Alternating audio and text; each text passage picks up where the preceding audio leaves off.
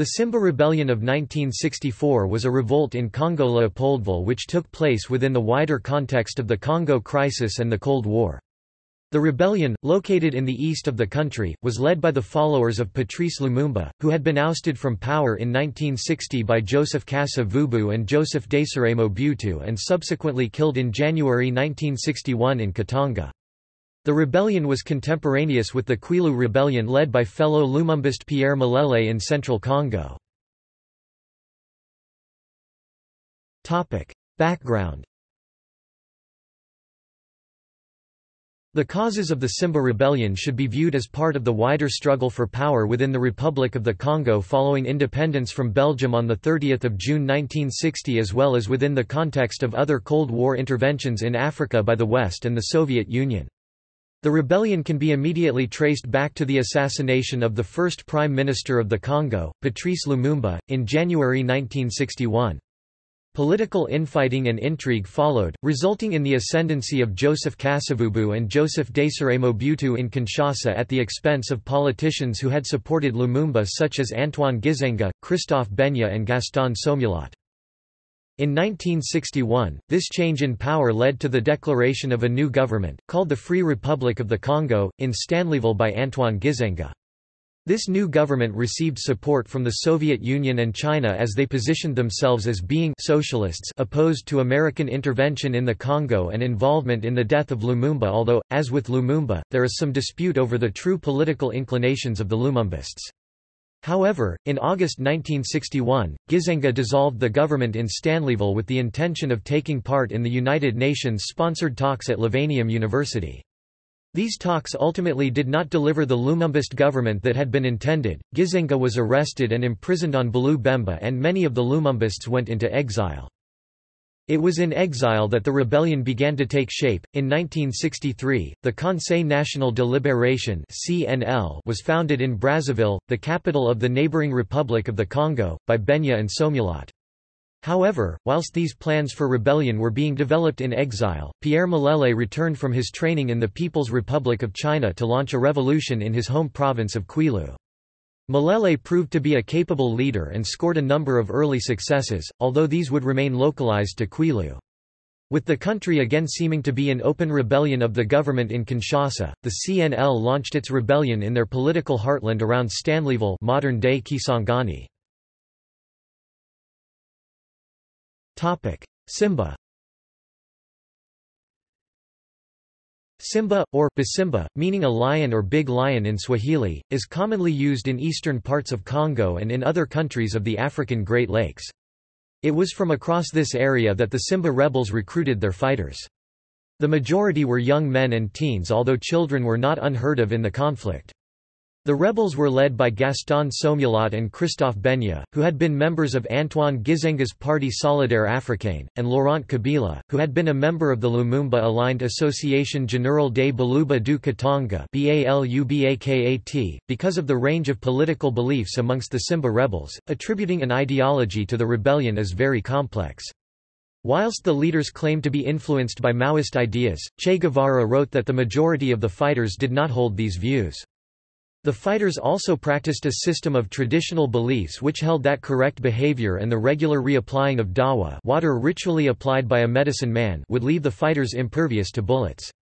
Quite apart from dawa, multiple sources—most notably an eyewitness account from members of the U.S. consular staff in Kisangani—note that the fighters would often be under the influence of a variety of illicit substances as they went into battle.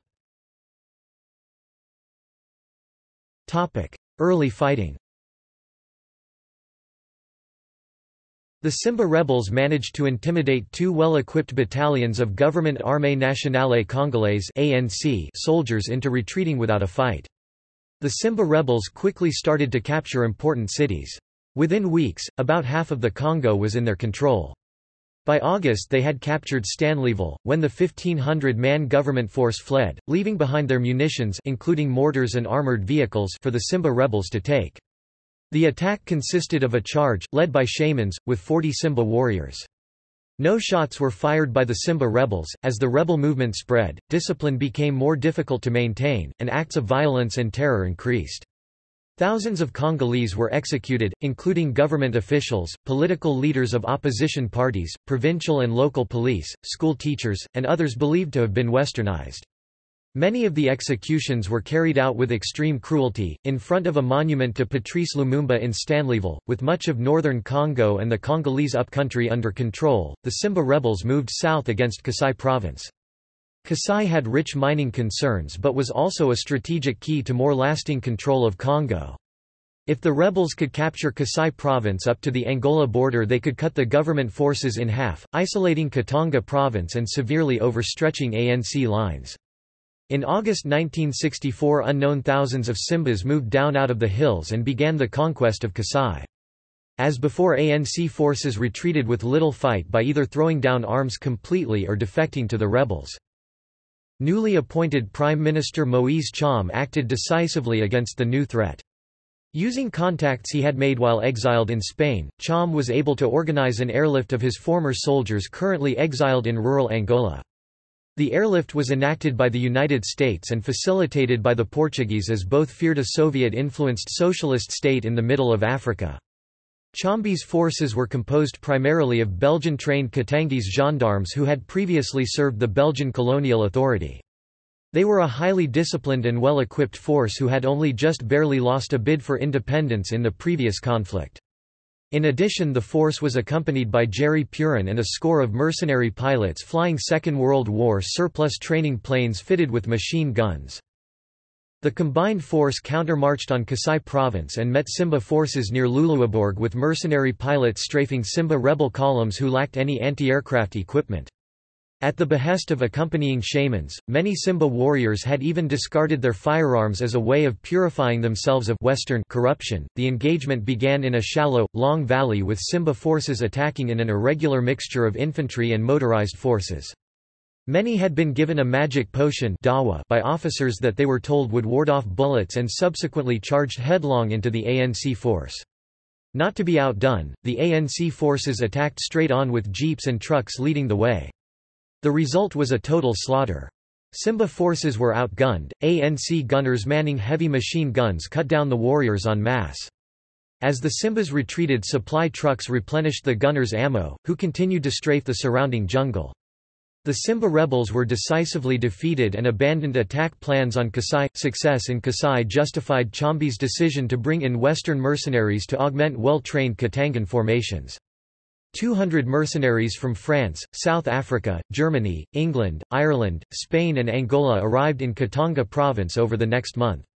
The largely white mercenaries provided the ANC with a highly trained and experienced force that was unaffected by the Congolese social tensions and cultural superstitions exploited by the Simba rebels. They provided an expertise that could not be matched.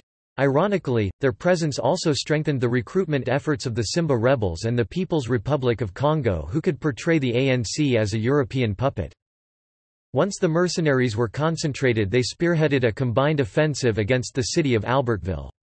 Once captured, Albertville would give the ANC access to Lake Tanganyika and serve as a staging base for future offensives to relieve government enclaves in the north. Simba forces were deployed in several large mobs around Albertville in expectation for an attack by ANC infantry and the motorized gendarmes. While this happened, Mike Hoare led 3 boats of mercenaries around the Simba rebel flank to attack Albertville from the rear in a night attack. The move made good progress but was diverted when it ran across a Catholic priest who convinced the mercenaries to rescue 60 clergy currently being held by Simba troops. The mercenaries failed to either rescue the priests or capture the Albertville International Airport. The next day, ANC infantry and the motorized gendarmes recaptured the city, overwhelming poorly armed Simba resistance. Together with the success in Kasai, the victory at Albertville stabilized the government's southern flank. The abuse of the clergy also increased Western support for the Tshom government. In July 1964, Moise Tshom had replaced Cyril Adula as prime minister of a new national government with a mandate to end the regional revolts. By early August 1964, Congolese government forces, with the help of the white mercenaries, were making headway against the Simba rebellion. Fearing defeat, the rebels reached out for support from the Soviet Union and Cuba. A New York Times report of 4 August 1964 describes fighting in the streets of Stanleyville between "Popular Army" rebels and government troops, and the presence inside the city of about 800 Congolese soldiers, 600 are from the 18th Commando Battalion and about 200 from the 16th Gendarmerie Battalion. Hostages. The rebels started taking hostages from the local white population in areas under their control. Several hundred hostages were taken to Stanleyville and placed under guard in the Victoria Hotel.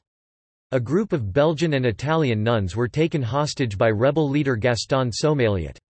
The nuns were forced into hard labor and numerous atrocities were reported by news agencies all over the world. Uvira, near the border with Burundi, was a supply route for the rebellions.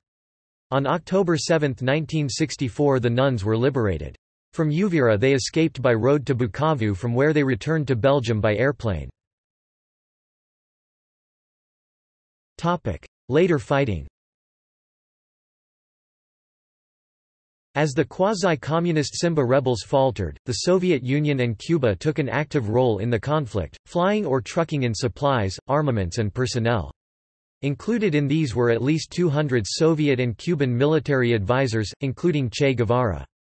The Soviet advisors attempted to turn the Simba army into a Western-style force, based on squads of riflemen supporting a machine gun team. The reforms were conducted quickly, and by late 1964 the Simba forces had some degree of modernity, instead of loose gangs of men armed with anything available. As aid from the Soviet Union was received by the Simba military establishment, the Simba force made one final push against the government capital of Kinshasa. The advance made some headway but was stopped cold when several hundred mercenaries were airlifted north and attacked the flank of the Simba pincer. The mercenaries were then able to capture the key town of Bonde. Subsequent to this success, mercenaries were hired and dispatched to every province in Congo. Once that the final Simba offensives were checked, the ANC began to squeeze Simba force-controlled territory for all sides. ANC commanders formed a loose perimeter around Simba territory, pushing in with a variety of shallow and deep pincers. The mercenaries now included adventurers from Germany, France, UK, Italy, Belgium, and Angola and were all paid in gold or with promises of land. They quickly formed a shock contingent to ANC forces. The ANC used air mobility to transport mercenaries to hotspots or Simba force strongholds. Mercenary forces become adept at outflanking and then reducing Simba force positions with enfilade fire. By summer 1965 the Simba force had lost a majority of their territory and were being abandoned by the Soviets and Cubans. The final Simba stronghold Bukavu held out for a month but was inevitably captured, but only after the Simba force had killed several thousand civilians, and the liberating mercenaries had looted the town. Operation Dragon Rouge. The Congolese government turned to Belgium and the United States for help. In response, the Belgian army sent a task force to Leopoldville, airlifted by the U.S. 322nd Air Division. The Belgian and American governments tried to come up with a rescue plan. Several ideas were considered and discarded. While attempts at negotiating with the Simba force failed, the task force was led by the Belgian Colonel Charles Laurent.